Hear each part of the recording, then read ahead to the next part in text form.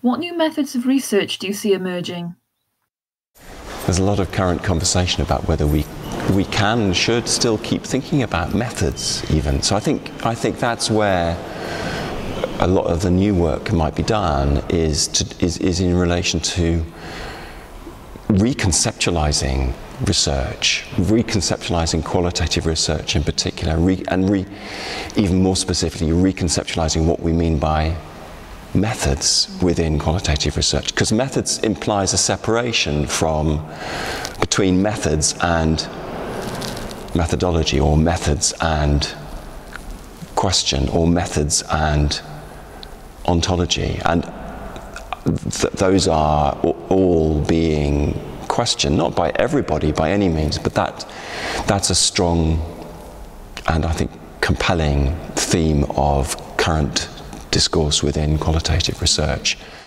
How does posthumanism affect how researchers approach the process of research?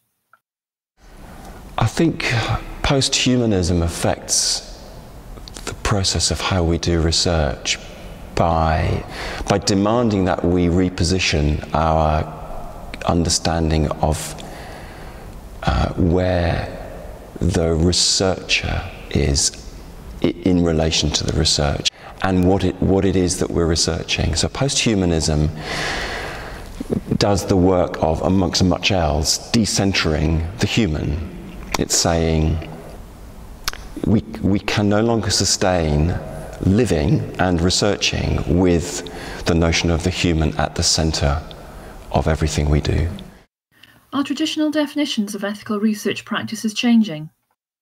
I'm not sure that they are, in terms of how much qualitative research with human subjects is conducted, but I think there's a rethinking that many are doing about ethics and what ethics means, and about a rethinking of the kind of very, I think Gilman and Gillam talk about procedural ethics, as opposed to, so the procedural ethics feels very static in how universities, for example, are conceptualizing ethics and what that means in a very kind of, it's done in a very instrumentalized way. But I think the work that Gilman and Gillam did, that was from back in the early 2000s, but a lot since then has been to rethink about ethics as being a process, ethics as being something that's happening all the time in all the relationships that are occurring within research. Your work looks at collaborative inquiry. How do researchers find the ethical line in knowing what stories they can share and how those decisions influence the resulting work? At its best, that kind of ethical work is not separate from the work itself, that in collaborative inquiry, in particular collaborative writing, which is what I'm most involved with, there's a working with the ethics in the moment of what is happening now as I'm telling this story to and with other people I'm collaborating with. What are the ethics of that? What work does it do? What ethical work does it do? What are the ethical risks that I'm taking? What are the consequences of what's happening right this minute as I'm working, as opposed to making those kinds of decisions well before they happen? So I think it's that kind of an ethical know-how, an ethical know-how in the moment that I'm particularly aware of in collaborative writing. You're writing a book for Routledge that explores affect theory and new materialism through the lens of stories of therapy and accounts of stand-up comedy. Can you tell us a little bit more about the book?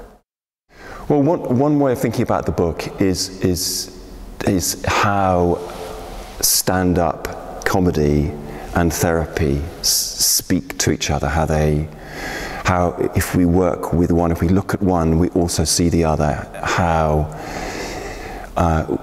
I mean, in some ways, what happens in stand-up happens also in therapy. And I'm not thinking so much here about whether stand-up is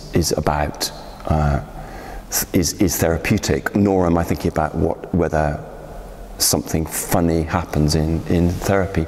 I'm more thinking about bringing those two together with, as you say, new materialist affect theory, to think about how those act as a provocation for each other, and how, if we think with those theories, we might reconceptualize what's happening in therapy and what's happening in stand-up. And to think, for example, about how affect, whether that's humour or whether it's sadness or whether we call it those things, how they arrive in the room and what happens when they do, and how that happens in and on the various kinds of bodies that there are in those spaces.